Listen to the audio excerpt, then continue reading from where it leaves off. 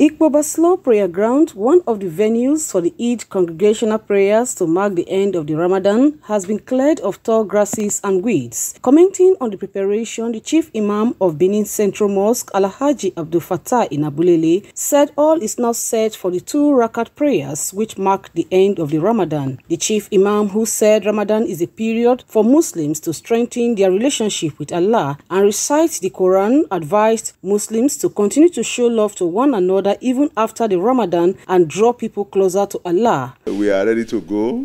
You go to our EID ground at Ikpoba slope there, you see the beauty of the place. It has been cleared and maintained, and it has been expanded also, so the capacity is going to be very large. And we're going to pray, the opportunity to pray, to call on Allah to bless our nation. The problems we are facing today, God should remove them from our midst. Fasting will come and go, but Islam is still there. So let us be very accommodating. Let us show love. Let us show kindness. Let us, love all, learn from our neighbors. EID-El-Fitri follows one of the most sacred months in the Islamic calendar. Patience. Osarogiuwa, ITV News.